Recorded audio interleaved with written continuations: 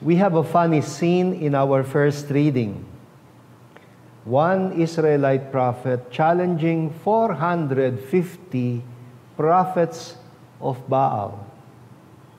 Well, actually, in the earlier part of the chapter, he also spoke about another 400 prophets of Asherah. That makes them 850 in all. And the one surviving prophet of Israel is challenging all of these Baal prophets into something like a duel. The king of Israel, whose name is Ahab, had already abandoned the faith and turned to the Canaanite fertility gods, Baal and Asherah. Baal, the god of heaven, and Asherah, the goddess of earth. Well, King Ahab and his wife, Queen Jezebel, had ordered the massacre of all the prophets of Israel, and only one remained, the prophet Elijah. You know, I imagine him looking a bit like Gandalf.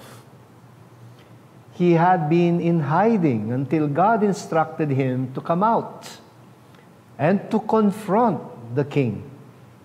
And so he turned himself in, but not without a fight. In today's reading, from the first book of Kings, chapter 18, Elijah is challenging the fake prophets to a different kind of marathon. He said, "Pray to your gods, and I will pray to Yahweh, my God, and we'll see who of us will be heard." Just a little explanation about this Baal religion.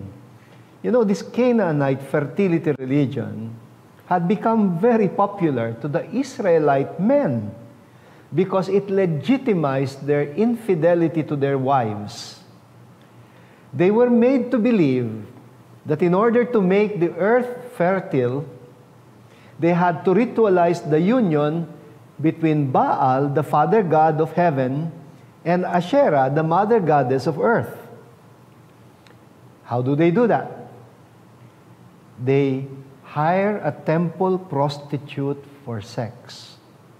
And this was done as a religious duty, believing that it was the only way to get their fields to become fruitful. And they called it sacred prostitution. Now back to the Elijah challenge. Elijah the prophet tells the Baal prophets to do what they are used to doing. They dance, they leap around on one foot, they circulate around the altar while chanting and shouting. They even had a strange practice of inducing a trance by making little cuts on their skin, on their bodies, literally making themselves bleed. And the author says, nothing happens.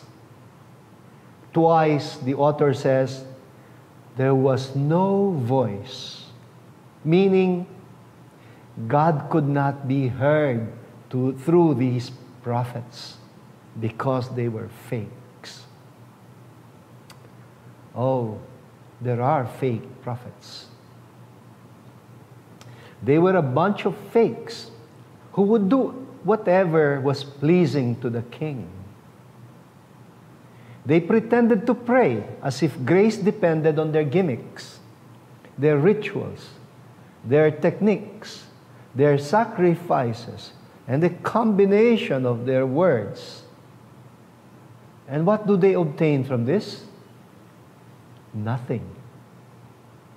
Remember, Jesus once said in Matthew chapter 6, verse 7, when you pray, do not babble like the pagans, because, you know, they think they will be heard on account of their many words or their combination of words. In short, Jesus is saying, you don't manipulate God or treat God like a puppet on a string or like a jukebox that plays a tune for you when you drop a coin in it. Elijah the prophet did not do anything like that. When it was his turn, all he did was to call on the name of the Lord, and fire descended upon the altar and burnt up the offerings. Fire, beautiful symbol. You know, I feel sorry that for us Catholics, for many Catholics, fire symbolizes hell. Fire is a beautiful symbol in the scriptures. The Lord appeared in a burning bush.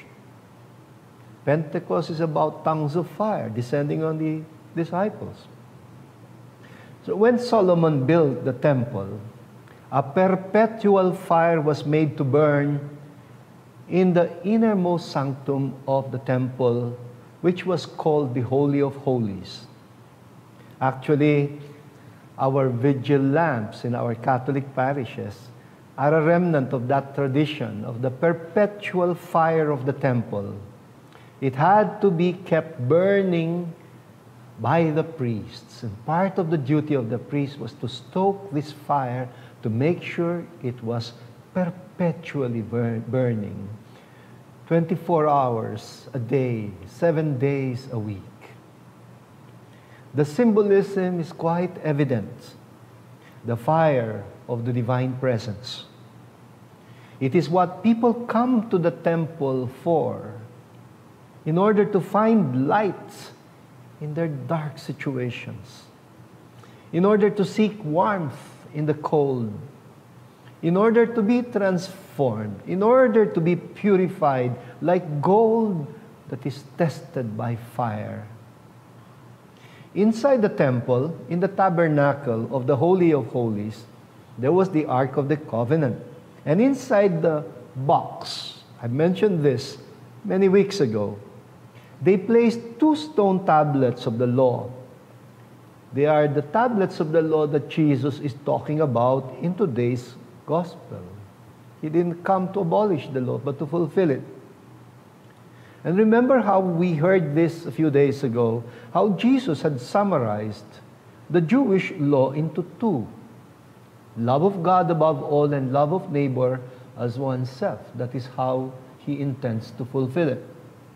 Many people reacted to what they regarded as an oversimplification by Jesus. They would react and say, is he abolishing the law? Well, today in the gospel, he answers that. And he says, no, I came not to abolish the law, but to fulfill it. In the words of the prophet Jeremiah, in chapter 31, God says, in the new covenant that I will establish, I will write my law, no longer on stone tablets. I will write my law in their hearts. The Lord eventually allowed this temple of stone to be demolished so that we could become ourselves the temple. When our hearts are aflame with the love of God and neighbor, that is when we become the temple of God and we fulfill the prophecy of Jeremiah. And so we end with a question. How should we pray? Well, let go of the gimmick. It is not what you do for God that matters in your prayer. It is rather what you allow God to do for you and to do through you. Like the prophet Elijah, go rather for the simplicity of disposing your heart to trust in God like a child entrusting himself totally in the hands of his Father. When you can pray as if everything depended on God, and you can work as if everything depended on you.